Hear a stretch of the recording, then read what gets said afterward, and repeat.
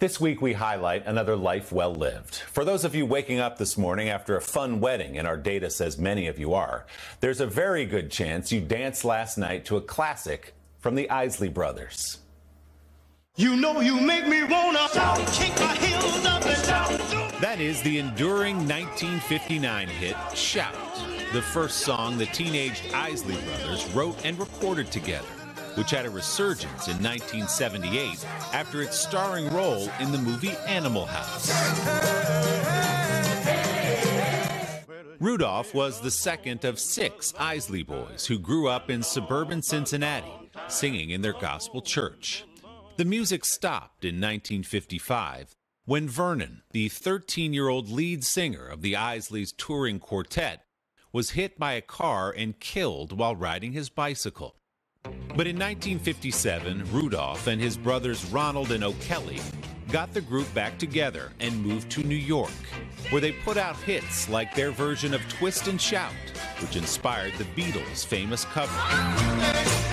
Then came classics like This Old Heart of Mine and the Grammy-winning 1969 #1 song, It's Your Thing. It's your thing. Do what you wanna do. The fashionable R&B group spanned rock and roll, Motown, funk, and even hip-hop as one of the most sampled acts in rap, from Public Enemy to the Notorious B.I.G. and Ice Cube. I gotta say it was a good day. Rudolph left the group in 1989 for a life in the ministry. Thank you. In 1992, he and his brothers were inducted into the Rock and Roll Hall of Fame. Rudolph Isley, a founding member of the legendary Isley Brothers, died last week at home in Chicago.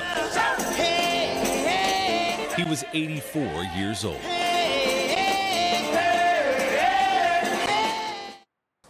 Hey, thanks for watching. Don't miss the Today Show every weekday at 11 a.m. Eastern, 8 Pacific on our streaming channel, Today All Day. To watch, head to today.com/allday or click the link right here.